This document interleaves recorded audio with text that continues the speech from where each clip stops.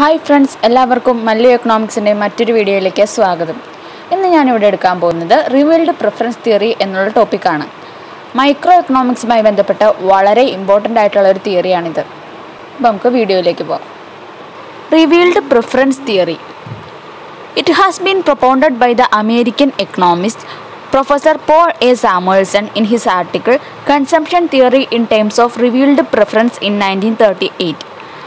ഈ ഒരു തിയറി കൊണ്ടുവന്നത് അമേരിക്കൻ എക്കണോമിസ്റ്റായ പോൾ എ സാമുവൽസണിലാണ്. 1938 അദ്ദേഹത്തിൻ്റെ ആർട്ടിക്കിളായ consumption theory in terms of revealed പ്രിഫറൻസിലാണ് ഈ theory പരാമർശിച്ചിട്ടുള്ളത്. This theory relies on the market behavior of the consumer to know about his preferences with regard to the various combinations for the two reactions and responses of the consumer.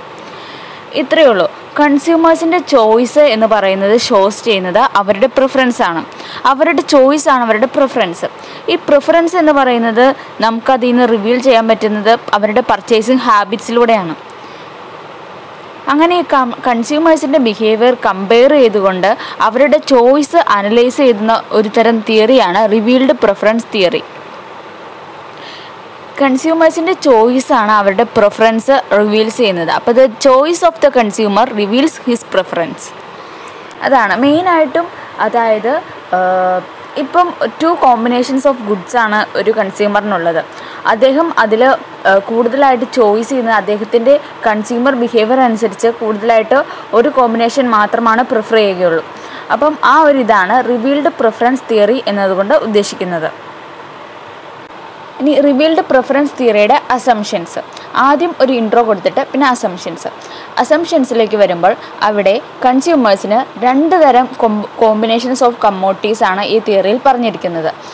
The income, prices, taste R constant during the period of analysis. Income, price, taste അങ്ങനെയുള്ള കാര്യങ്ങളൊക്കെ ഈ അനാലിസിസിൻ്റെ period ആ കാലഘട്ടത്തിൽ ഇത് constant ആയിട്ടിരിക്കും. നമ്മൾ analyse ചെയ്യുന്ന ആ കാലത്തിൽ ഇത് കോൺസ്റ്റൻ്റ് ആയിട്ടിരിക്കും എന്നുള്ളൊരു അസംഷനാണുള്ളത്.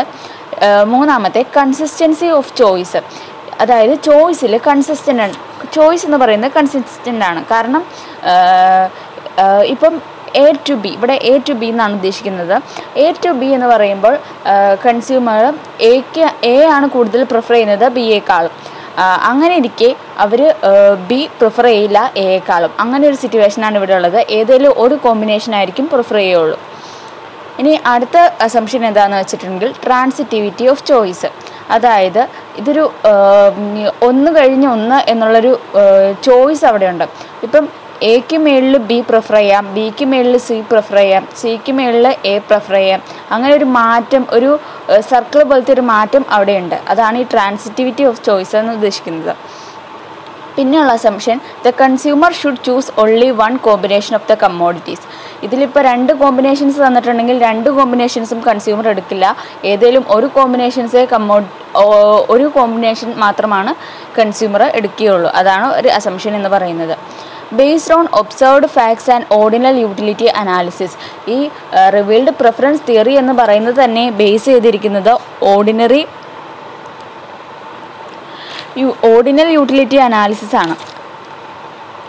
വേറൊരു പോയിന്റ് എന്ന് വെച്ചിട്ടുണ്ടെങ്കിൽ കൺസ്യൂമറിൻ്റെ റാഷണാലിറ്റി ഇവിടെ കാണിക്കുന്നുണ്ട്. Consumer is assumed to B rational.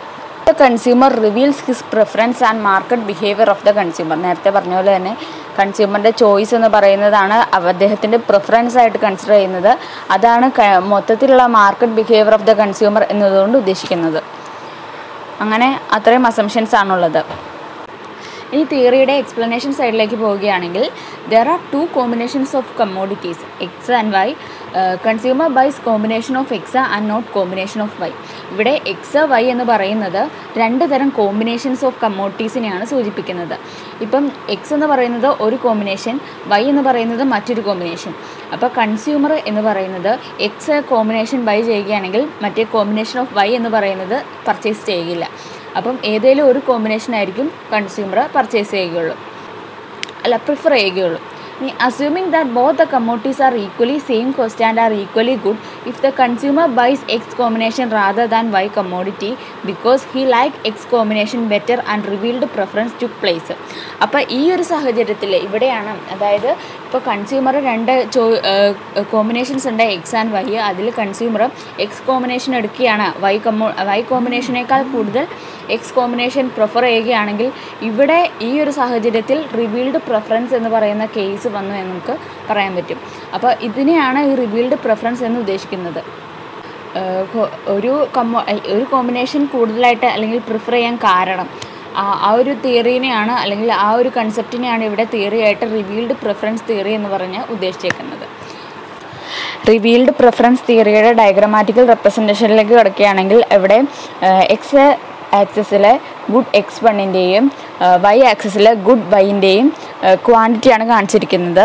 ഇതിൽ എ, E1, B എന്ന് പറയുന്ന 3 പോയിൻ്റ് ഉണ്ട്. ആ 3 പോയിൻറ്റും 3 തരം കോമ്പിനേഷൻസ് ഓഫ് ദീസ് കമ്മോഡീസിനെയാണ് കാണിച്ചിരിക്കുന്നത്. ഇതിൽ കൂടുതലായിട്ടും കൺസ്യൂമറെ പ്രിഫർ ചെയ്യാൻ സാധ്യതയുള്ളത് E1 എന്നുള്ള കോമ്പിനേഷൻ ആയിരിക്കും. കാരണം അവിടെ OX1 of X കമ്മോഡിറ്റിയും OY1 of Y കമ്മോഡിറ്റിയും വരുന്നുണ്ട്. അതിൽ എക്സ് കമ്മോഡിറ്റിയുടെയും വൈ കമ്മോഡിറ്റിയുടെയും ക്വാണ്ടിറ്റി എന്ന് പറയുന്നത് ഓൾമോസ്റ്റ് ഈക്വൽ ആയിരിക്കും. അതുകൊണ്ട് കൂടുതലായിട്ടും കൺസ്യൂമർ E1 എന്നുള്ള കോമ്പിനേഷൻ ആയിരിക്കും കൂടുതലായിട്ടും പ്രിഫർ ചെയ്യുക. ഇനിയിപ്പോൾ എ എന്നുള്ളൊരു പോയിൻ്റാണ് അല്ലെങ്കിൽ എ എന്നുള്ളൊരു കോമ്പിനേഷനാണ് കൺസ്യൂമർ ചൂസ് ചെയ്യുന്നതെങ്കിൽ എക്സിൻ്റെ അളവ് കുറഞ്ഞിരിക്കും, വൈയുടെ അളവ് കൂടിയിരിക്കും. ബി എന്നുള്ള പോയിൻ്റാണ് ചൂസ് ചെയ്യുന്നതെങ്കിൽ എക്സിൻ്റെ അളവ് കൂടിയിരിക്കും, വൈയുടെ അളവ് കുറഞ്ഞിരിക്കും. അപ്പോൾ അങ്ങനെ ഒരു സിറ്റുവേഷൻ ഉണ്ട്. അപ്പോൾ കൂടുതലായിട്ടും കൺസ്യൂമർ പ്രിഫർ ചെയ്യുക E1 എന്നുള്ള കോമ്പിനേഷൻ ആയിരിക്കും. ഈ L1, M1 എന്നുള്ള ബജറ്റ് ലൈനിലെ ഏതെങ്കിലും ഒരു പോയിൻ്റ് ആയിരിക്കും കൺസ്യൂമർ ചൂസ് ചെയ്യുകയുള്ളൂ.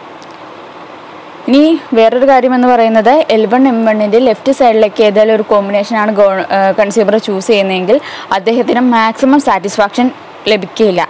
ഇനി L1, M1ൻ്റെ റൈറ്റ് സൈഡിലുള്ള ഏതെങ്കിലും കോമ്പിനേഷൻ ആണെങ്കിൽ അവിടെ അത്രത്തോളം കൺസ്യൂം ചെയ്യാനുള്ള ഇൻകം അദ്ദേഹത്തിനില്ല. അപ്പം കൂടുതൽ ആപ്റ്റ് ആയിട്ടുള്ളത് L1, M1 ബജറ്റ് ലൈനിലുള്ള ഏതെങ്കിലും ഒരു കോമ്പിനേഷനാണ്. ഇതിൽ കൂടുതലും പ്രിഫർ ചെയ്യുക E1 എന്നുള്ള കോമ്പിനേഷനാണ്. ഇതാണ് റിവീൽഡ് പ്രിഫറൻസ് തിയറി എന്നുള്ളത് കൊണ്ട് ഉദ്ദേശിക്കുന്നത്. ഇനി തിയറിയുടെ മെറിറ്റ്സും ക്രിറ്റിസിസവും ഒന്ന് നോക്കാം. മെറിറ്റ്സിലേക്ക് വരികയാണെങ്കിൽ കൂടുതലായിട്ട് റിയലിസ്റ്റിക് ആയിട്ടുള്ള തിയറിയാണ്, മോർ സയൻറ്റിഫിക് ആയിട്ടുള്ള തിയറിയാണ്, മോർ കൺസിസ്റ്റൻ്റ് ആയിട്ടുള്ള തിയറിയാണ്. പിന്നെ കുറച്ച് അസംഷൻസിനെ ബേസ് ചെയ്താണ് ഈ തിയറി ഇരിക്കുന്നത്. അപ്പോൾ based on fewer assumptions, more realistic, more scientific, more consistent, based on fewer assumptions. ഇനി ക്രിറ്റിസിസത്തിലേക്ക് വരികയാണെങ്കിൽ ഒന്നാമത്തെ എന്ന് പറയുന്നത് അത് ഇൻഡിഫറൻസ് കർവിനെ അല്ലെങ്കിൽ ഇൻഡിഫറൻസ് എന്നുള്ള കൺസെപ്റ്റിനെ റൂൾഡ് ഔട്ട് ചെയ്തിരിക്കുകയാണ്, അതിനെ നെഗ്ലക്റ്റ് ചെയ്തിരിക്കുക എന്നാണെങ്കിൽ പറയാം. പിന്നെ choice does not reveal preference. Choice reveal preference എന്ന് പറയുന്നതിൽ നിന്ന് കാര്യമില്ല. Choice does not reveal preference ആണ്, അങ്ങനെയും ആകാം. ഇനി ഇൻകം ടെസ്റ്റ് അങ്ങനെയുള്ള കാര്യങ്ങൾ കോൺസ്റ്റൻ്റ് ആയിട്ട് എപ്പോഴും ഇരിക്കണം എന്നില്ല.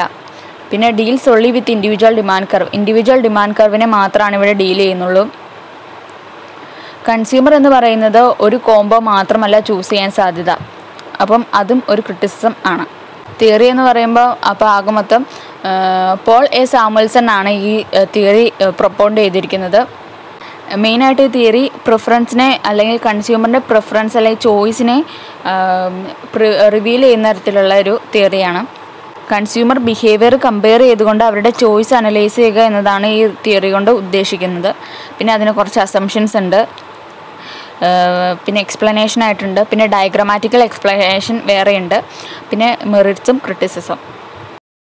റിവീൽഡ് പ്രിഫറൻസ് തിയറി എന്ന് പറയുമ്പോൾ അത് മൈക്രോ എക്കണോമിക്സുമായി ബന്ധപ്പെട്ട മെയിനായിട്ടുള്ളൊരു ഇമ്പോർട്ടൻ്റ് ആയിട്ടുള്ള തിയറിയാണ്. അതുപോലെ തന്നെ സ്റ്റാറ്റിസ്റ്റിക്കൽ അസിസ്റ്റൻ്റ് സിലബസിൽ കിടക്കുന്ന മെയിനൊരു ടോപ്പിക്കാണ്. വീഡിയോ ഇഷ്ടപ്പെട്ടെങ്കിൽ ലൈക്ക് ചെയ്യുക, ഷെയർ ചെയ്യുക, സബ്സ്ക്രൈബ് ചെയ്യുക. വീഡിയോ ഒരു തവണ കണ്ടിട്ട് മനസ്സിലായെങ്കിൽ വീണ്ടും റിപ്പീറ്റ് അടിച്ച് കാണുക. And thank you.